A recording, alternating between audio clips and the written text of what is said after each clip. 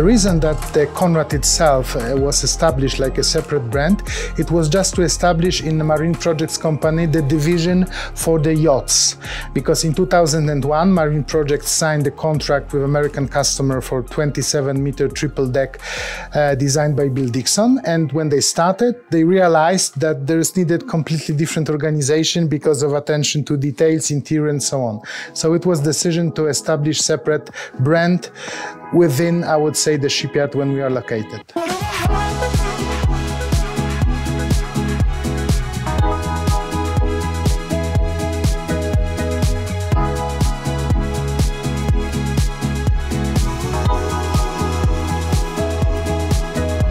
Because this is our product and we are going to sell more units, so it's different comparing to all other boats in the past because they were kind of one-off projects.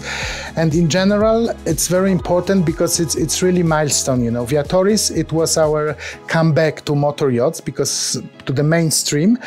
And on the Viatoris, we won the World SuperYacht Award. So this is the first boat which is like, the project was without proving to anybody that we are able to build the boat. So a little bit less stress, and in general, you know, it's the biggest one. We are on the border of 500, but we are ready also to go over.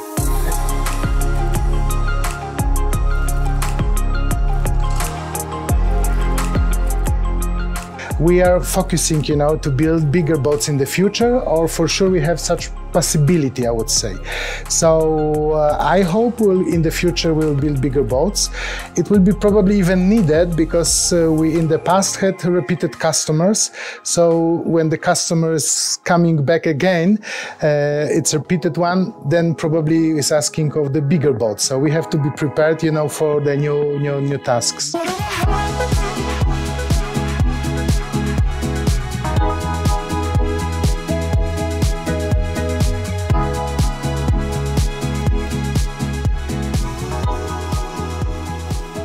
Now we have the second hull of this model. It will be the boat for a French customer, and actually it will be, you know, hull number 2.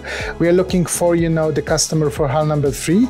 And just before Monaco Boat Show in September, we signed a contract with another Swiss customer for amazing sailing project for the C144. It is actually the sailing yacht made of aluminium, designed by Frank Neubel, famous German designer. So this is our next project, you know, on the line. Actually, Frank will join us soon, and next coming week we will discuss, you know, already this project. This one is, I would say, finished.